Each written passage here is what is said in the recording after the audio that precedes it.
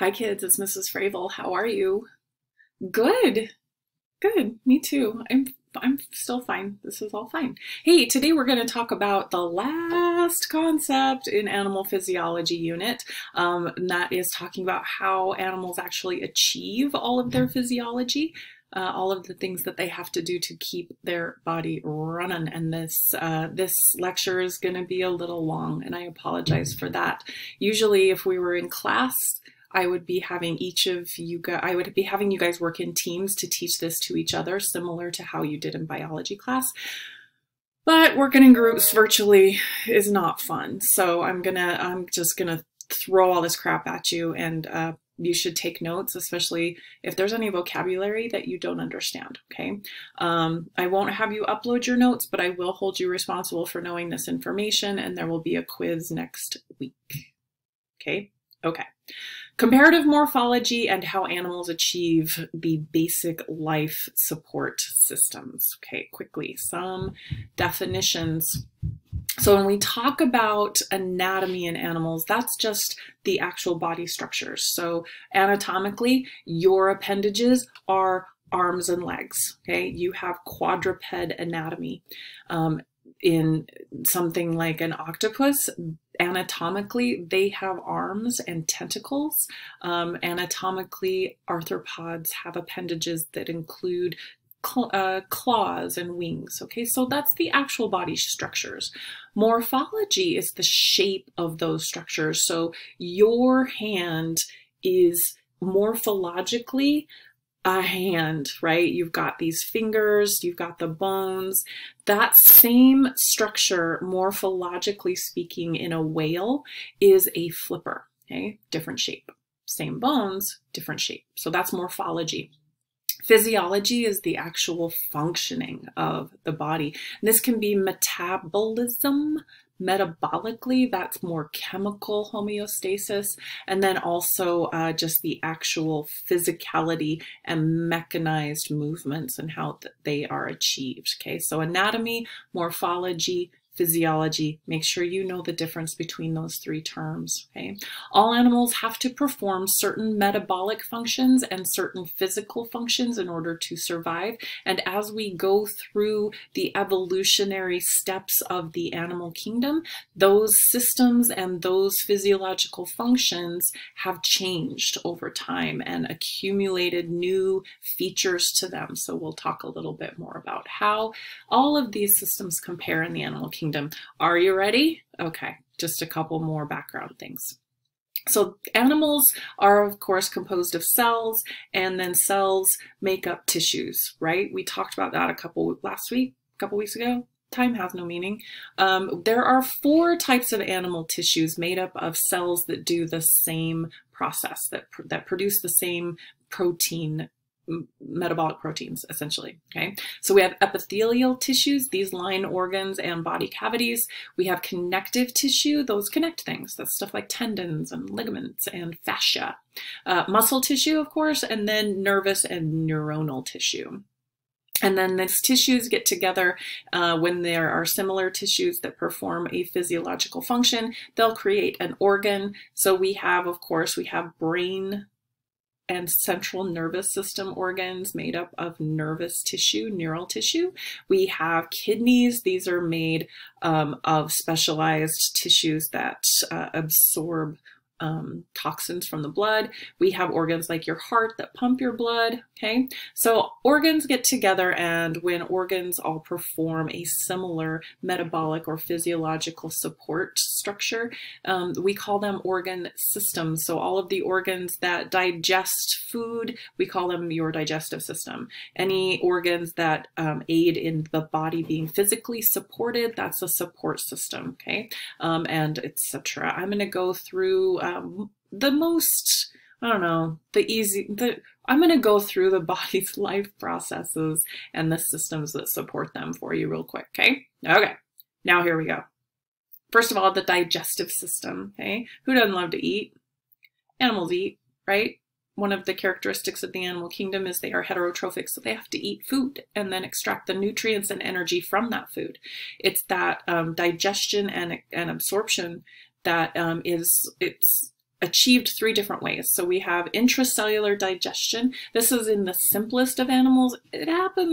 It also happens in vertebrate bodies and more complicated bodies as well, but it's not like the main digestion. So this is where food is actually consumed and absorbed on a cellular level, cell by cell, and then the cells share them. So this happens in phylum Porifera. They don't have any organs at all. They're just tissues and cells. Okay? Actually, they're just cells, not tissues. So they just share nutrients cell to cell throughout the whole body. And then we start to get into the more complicated animals, and the first level of digestion is called an incomplete or blind gut.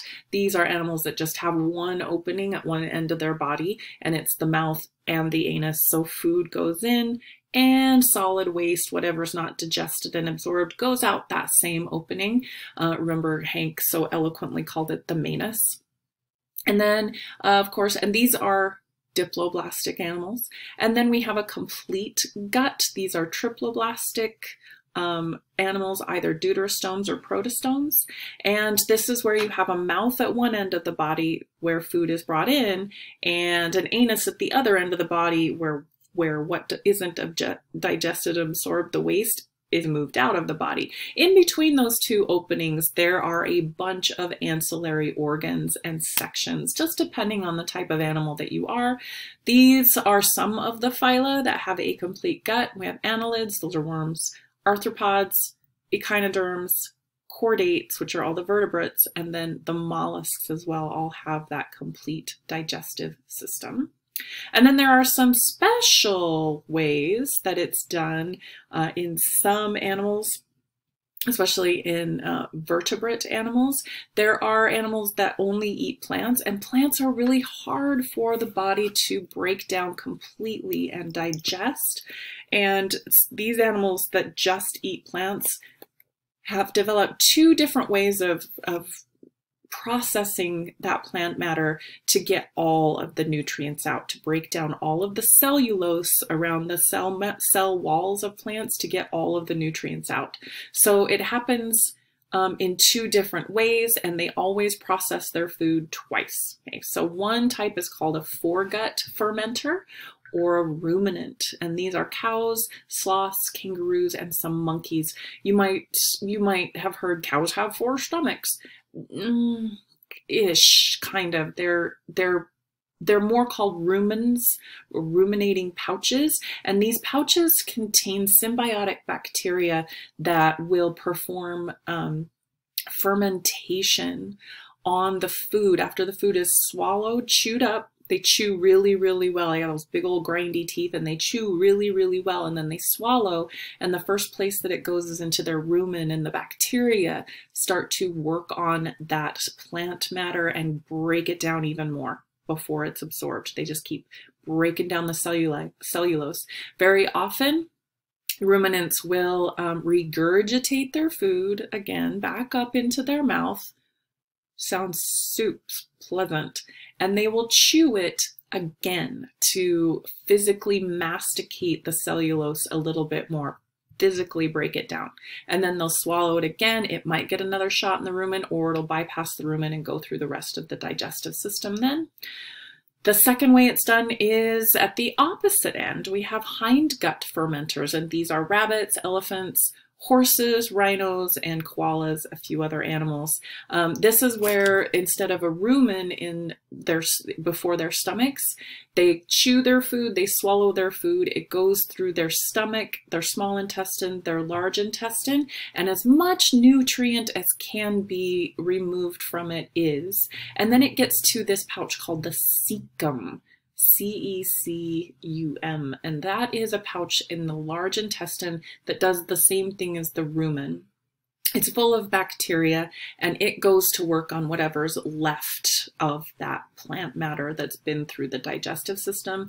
And there's some hypotheses out there that our appendix is a vestige of a cecum back when we had ancestors who were mainly plant eaters, but now it's just kind of a little pouch full of bacteria.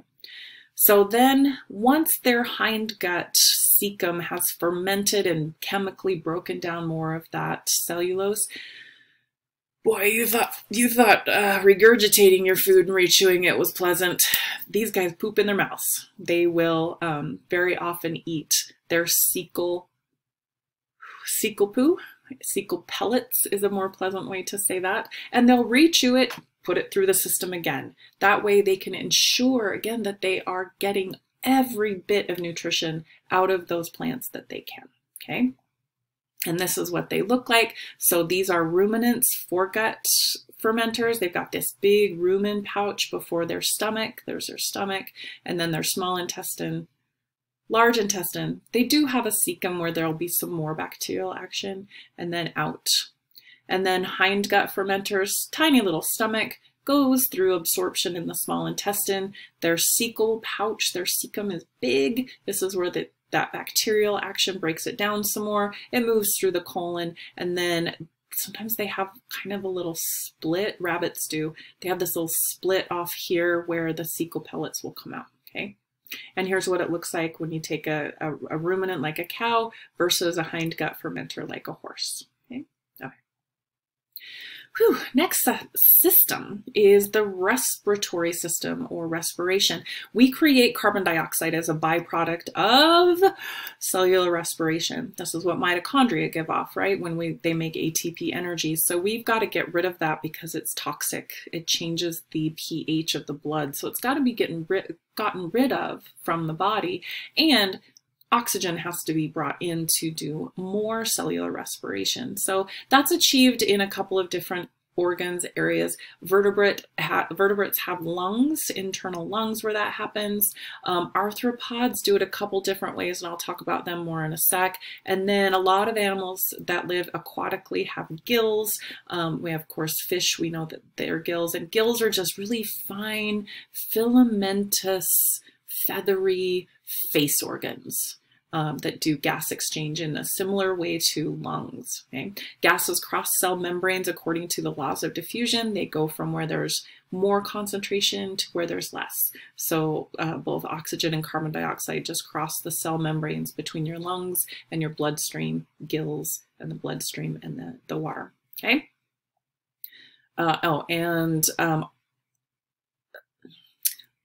Amphibians like frogs and things, they also breathe through their skin. So just be sure that if you ever handle an amphibian, be really careful that your hands are clean, because the oils from your skin can be absorbed into their skin, or it can clog their skin, and it can cause them some respiration issues. You can suffocate them if you hold them too long. Okay, I'm going to pop out of the way for a moment. Oh, I remember to pop back in. So arthropods are weirdos in terms of their respiration.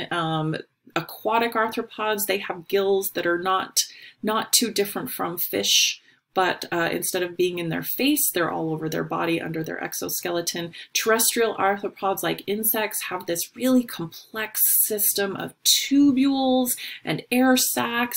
There are tracheals and tracheae. They breathe with their armpits and in the creases of their abdomen. Okay, and they don't inhale like we do. It's more of this pressurized air exchange system in these tubes in their joints. Terrestrial arthropods like spiders have what we call book lungs, and these are kind of like gills, but they're dry. They are like pages of a book, which is why they're called book lungs, and they hang down exposed to the air at the crease between their thorax and their abdomen. Okay. Then we have the circulatory system, which works in conjunction with the respiratory system. There's two major ways this is done. The open circulation system, in general, in invertebrates, there might be one big artery, and it might have a heart or two or three along it that are just simple, thick, muscular parts that pump the blood. The blood's actually pumped out of that big vessel all through the body tissues. Gas exchange happens where it meets those trachea and air sacs, okay? And then as it again diffuses through the body tissues, it comes back and gets pumped back around. Okay? And then of course there's the closed circulatory system in vertebrate animals where we have this self-contained heart. It's a very nice, strong, muscular pump that never stops, and a series of arteries and veins. Vertebrates have either a 2-chambered heart, a 3-chamber heart, or a 4-chambered heart. Okay. All right, let's talk about echinoderms for a minute. These guys are the weirdos with the vascular system. Actually, these guys are weird in so many ways, and I love them. They're awesome. But in terms of their vascular or their circulatory system, they don't have blood. They use water. They pull water in to their body through a little screen called the madreporite, and that is pumped through this system of canals and tubes in their body. So they have this ring canal, and then they have radial canals going down each of their arms. And then they have these little tube feet, and these are all filled with water, and it's the water actually doing gas exchange between the cells, and then actually that's how they move as well. They have skin gills embedded in their skin for the gas exchange part of it. Okay. Excretion. The byproducts of metabolism are mostly based nitrogenous waste, so ammonia and then nitrates, nitrites, and those are toxic as well. They throw off your pH. So we have to have a method of filtering the blood in an animal body to get rid of that ammonia waste. In vertebrates, we have these nice kidneys of different styles depending on the class of vertebrate. And invertebrates can have metanephridia, nephridia, and flame cells. Okay. Response systems. You got to be able to respond to the environment if you're an animal, right? Here's how you do that. You use nerves. There's a couple of different ways those nerves can be arranged, or complexity levels of it, I guess I should say. So there's a nerve net where an animal does not have a brain, and they don't have a spinal cord, and they don't really have any sort of centralized control system, if you will, of their body. Their nerves talk to each other to coordinate the body's movement and the response to the environment. Okay. Then the next step up is we get ganglia. We get these little, they're almost brains. They're not quite brains. And sometimes animals have more than one of them. So insects do have a central ganglia brain. Octopus, this isn't really accurate from what we know now. So in octopus, you guys are so cool. They have a central brain in their brain part in their head. They do have heads, but they also have a ganglia in every single arm, and every single arm can think for itself and move for itself. And the arm basically chooses whether or not to tell the central brain what's going on. They're so crazy weird. I've got so many movies to show you on them. Okay. And then of course we have a centralized nervous system in vertebrates where we have this brain. That's the control center that, that receives input from the environment and tells the body what to do at lightning fast speeds, right? Okay. Whew. Integumentary system, that's just what we're covered with, protecting us from the environment. Invertebrates have simple single layered skin. Vertebrates have this complex layered skin where we have an epidermis on the outside and a dermis layer that's down deeper, and the dermis is where we get the origins of our hairs. Skin glands like oil glands and sweat glands, and it's all innervated, and it grows from the inside out, and we slough off the dead skin at the outside. Oh, sorry, skin. Vertebrate skin is also where not just hairs, but also horns, scales, hooves, claws, and nails originate down here in the dermis. And so there's some really cool vertebrate hair or skin structures. I mean, think about feathers. Feathers are crazy, and they originate as a skin structure. And we'll talk more about feathers when we talk about birds.